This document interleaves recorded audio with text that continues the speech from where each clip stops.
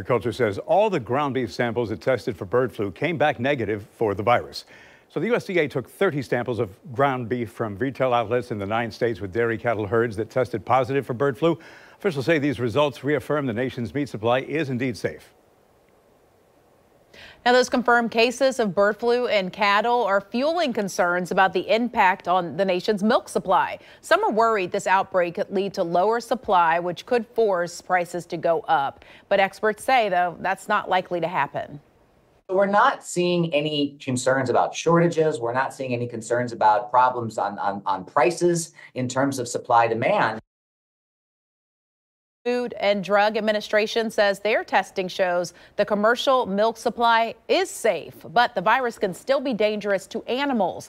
To help contain the spread and identify further cases, the USDA says it will require a negative test for influenza A for any cows traveling over state lines. This outbreak has many people wondering exactly how bird flu is spread and how easy or difficult it is for people to get the virus from infected animals. In the past, it has caused serious and sometimes deadly infections in people and has long been on the World Health Organization's list of viruses with the potential to start a pandemic. This current outbreak has led to the first known case of transmission between a cow and a human when a Texas farm worker caught it. Previously, the virus had mostly been passed to humans through close contact with wild birds or infected poultry. WHO says while human infections are rare, they can be deadly. Between 2003 and 2024, there were 889 H1N1 infections. Little more than half of those were deadly.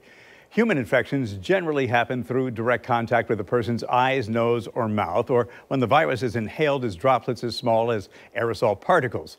Most human bird flu infections happen after close, prolonged, and unprotected contact with infected birds. Severe infections can lead to pneumonia and acute respiratory distress syndrome. Now, no human infections have ever been reported from eating poultry that was cooked correctly. It's important to note there is no evidence of human-to-human transmission. Scientists suspect the virus can spread between cattle during the milking process, and the FDA says 1 out of 5 milk samples from a nationwide survey contain particles of the H1N1 virus. But officials say there is no reason to believe the virus found in milk poses a threat to humans because the pasteurization process kills the virus.